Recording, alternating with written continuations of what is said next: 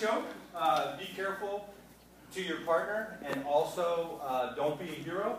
I tried to be a hero when I first started in jiu-jitsu, and I ended up getting neck surgery because I was like, oh, I'm not going to tap. He's not going to tap me out. I'm up on my toes. You know, stupid thing to do. Okay. But I'll tell you another thing too, though. After having neck surgery, I'm really good at protecting my neck. So if somebody gets it on me, I'm like, you deserve it. Okay. If I'm going to do a guillotine choke, basically what I'm doing, there's a lot of different ways to enter into the choke. I think in here we teach going around the head this way. Okay. I'm going to take my arm and I'm going underneath the throat, the neck here. I'm putting this hard bone on here, right there, and then I'm grabbing again. I'm grabbing almost the same grip, but it's just in reverse. So I'm grabbing the back of my hand here. Now, what I see a lot of people do is a lot of people get them like this, and then they try to make their body go taller. He's a taller person. If I'm trying to do this, it's not going to work. Okay?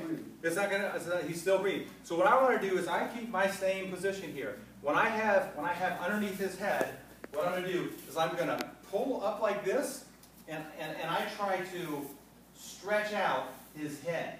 So I'm taking his head and trying to make him like a giraffe at the same time I'm choking. So I don't have to go up on my toes.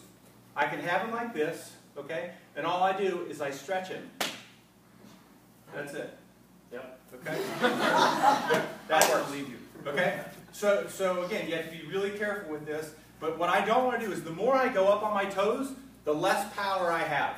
Okay. If I'm planted, like if I get him like this, I'm going to pull up here and I just kind of stretch him.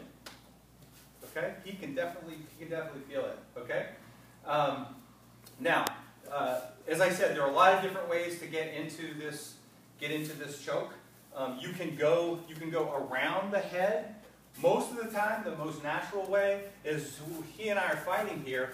I jerk his head down, and then I get it. So we're fighting, grabbing arms here. I pull down.